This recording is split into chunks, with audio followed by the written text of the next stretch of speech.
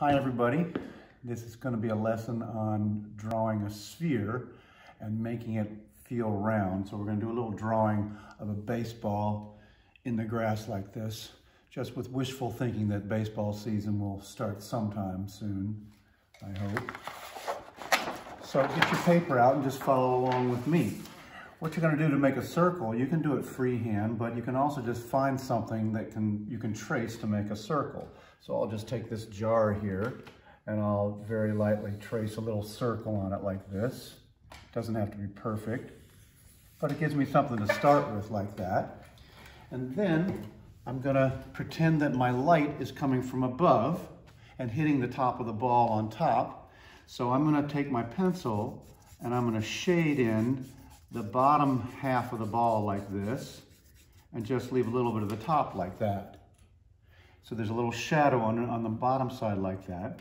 It also might be casting a shadow on the ground, so I'll put a little shadow coming off to the side like that and a little bit underneath it like that, but mostly over to the side over here like that. So my light's coming from the top and the bottom of the ball is in shadow. Then you can take your finger or a tissue or whatever you want and I'll blend in my pencil in there like that and make that look like a nice soft gray that looks like it's light on top. And then I'll take my pencil and I'll add a little more gray. I'll layer a little bit more on the bottom part like this so that it goes from light to medium to dark like you did on your cylinder the other day. That's a gradation. And then I can blend that in a little bit too like that. So now I've got a little ball sitting on the ground. Now to make the top sort of pop out, what I'm going to do is I'm going to just take a little line like this, freehand, it comes through the back of the ball, it comes out the other side like that. It looks like the ball's sitting on the ground. And then I'm going to take my pencil and I'm going to make kind of a gray like this that goes along above that line and above the ball like that, a little bit above the ball like that, and down the other side like this. So I'm making a little background like you'll see in the photograph of the baseball. And then I'll take my finger and I'll blend that in like this so that the background looks like it's fuzzy and out of focus, like in the photograph of the baseball in the grass.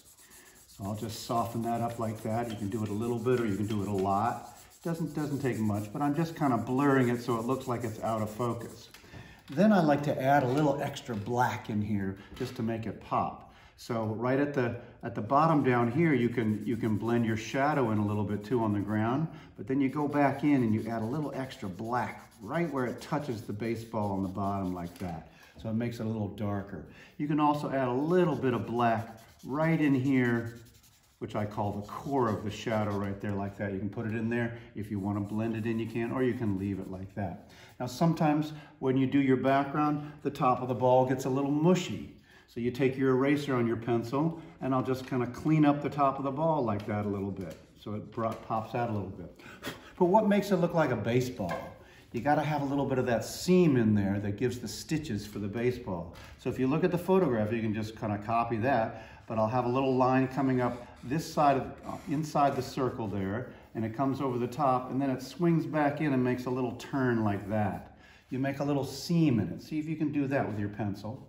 And then you'll take, they look like little arrows or little birds. I'll start down here like this, and I'll put little upside down V's that go along the seam like that. Just little ones, however many you want to do. You can do a lot or a little. It doesn't matter. It's just a cartoon drawing of a baseball. It doesn't have to look like the photograph.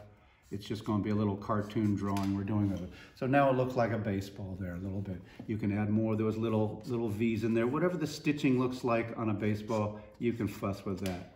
Then what I like to do is add a little bit of grass in it to make it look like it's sitting in the grass. So coming along in front of the ball like this, underneath it, what I'm going to do is I'm going to put some strokes like this with my pencil going up. Some of them go sideways, some of them go like this, and they cross over the bottom of the baseball a little bit so it looks like it's hiding in the grass. So I'm just making a bunch of strokes. They can be different sizes. Try to change the size, little ones, big ones like that. I'll just put a bunch of them going across, and then maybe they have a few of them out here, maybe there's one out here like this that the lawnmower didn't quite cut. You can put some big ones out front, But then you've got the baseball in the grass. If you need to, you can go back in with your pencil and just give me a nice sharp line with your sharp pencil to show me the outline of the baseball like that. And you've got your drawing there. You can stop right there, or you can take your pencil and you can add a few white marks down here like this. Here's what I'm doing. I'm taking my eraser and I'm gonna erase out some of the grass like this.